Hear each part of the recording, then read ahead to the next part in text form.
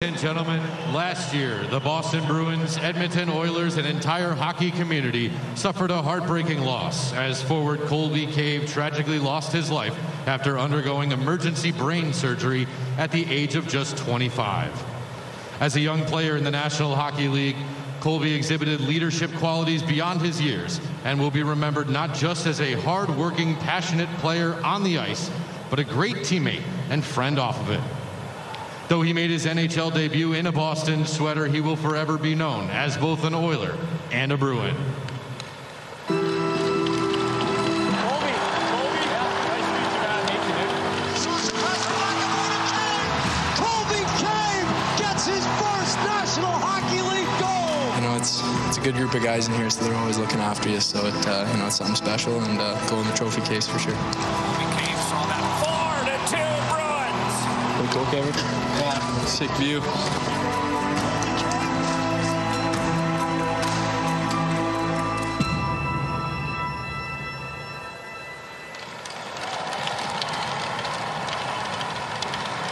Ladies and gentlemen, at this time, in her late husband's memory, please welcome Emily Cave to the ice for tonight's ceremonial puck drop.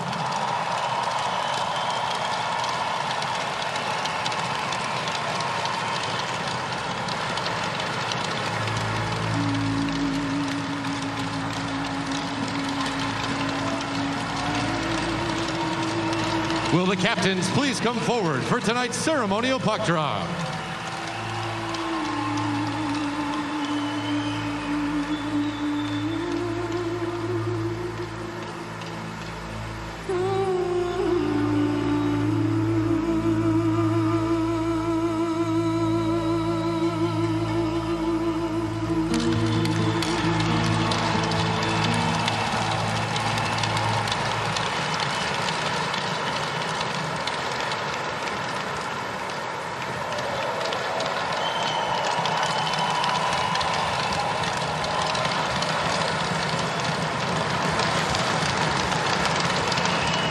Fans, let's hear it one more time for Emily Cave.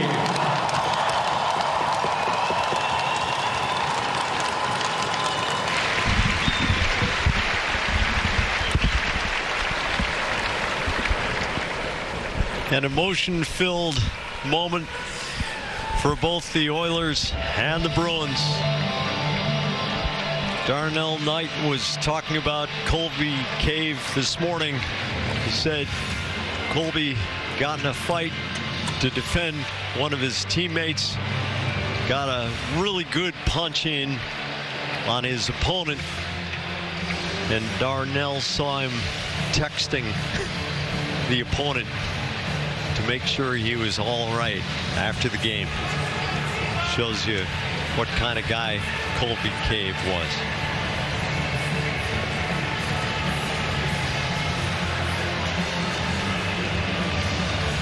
Tonight's starting goaltenders brought to you by Jordan's Furniture.